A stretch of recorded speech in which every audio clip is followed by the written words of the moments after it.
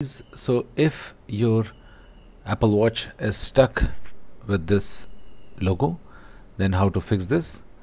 So to fix this, what you have to do, you have to first of all forcefully restart your Apple Watch again and see if it works or not.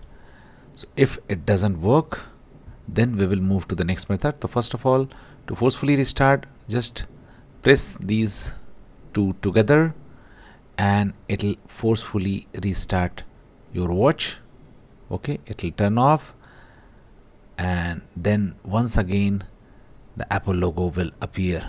Okay, and see if it works or not. Once the Apple logo appears, then you have to check whether it is working or not.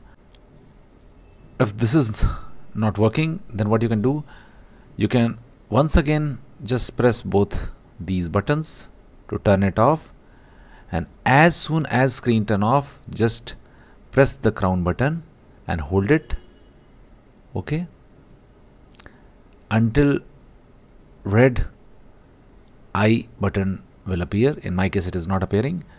A red inverted I button will appear here. As soon as it appears, just double click on this other button, and that's it.